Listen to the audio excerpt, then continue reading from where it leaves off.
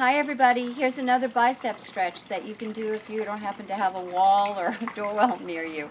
So your arms are going to be down by your side, shoulders back, chest slightly lifted, chin slightly tucked for good posture, and you're going to move your arms back past your hips and your tush until you feel that stretch.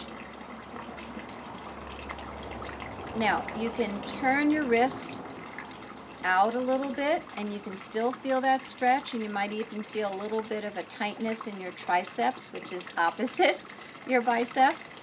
Hold for about 10 to 15 seconds and slowly release. That's all. We'll do one more. Arms go back. Make sure that your posture is in good alignment.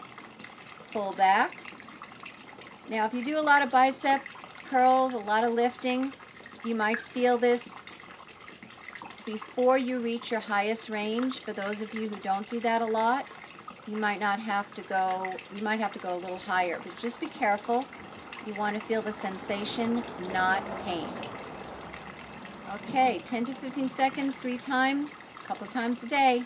Signing off.